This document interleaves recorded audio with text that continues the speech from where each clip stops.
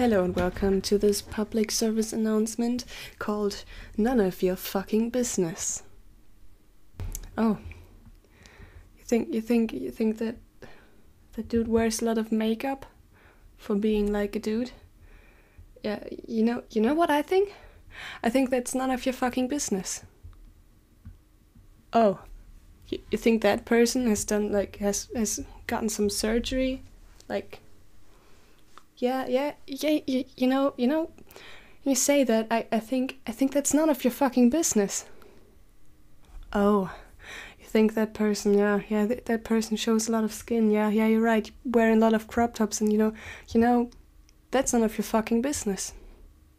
I think that's weird that dude wears like a lot of black and stuff. You think that's weird? You think he's like an emo or something?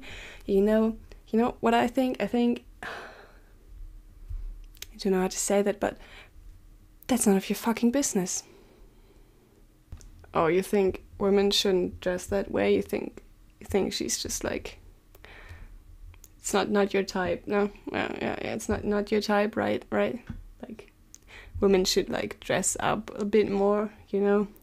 You know what I think? I think that's none of your fucking business. That person is gay? Really? You think? Yeah, that's none of your fucking business. That person uses they, them pronouns? Oh, that's good for them. Good for them, yeah. What? You think it's weird and you think like that there's something going on with them? Like, are you genuinely worried or something? No, you just think it's weird. Yeah. Think there's something wrong in their personal life and stuff, and that's why they use... You know what I think? Right now, just let me stop you there. I think it's none of your fucking business, and just respect the fucking pronouns. No, it's not that hard. Really? You heard that person has some mental issues? Like, goes to therapy and stuff? Okay. Oh, you want to gossip about that because you think that's a weirdo for going to therapy?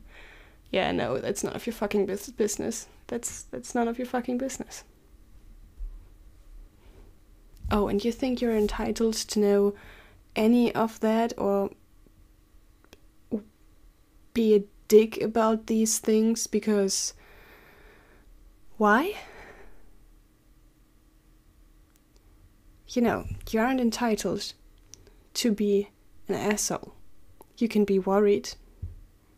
You can ask genuine questions if you have them. You could even start a discussion over the topic if the other person is also open for a discussion. But at the end of the day,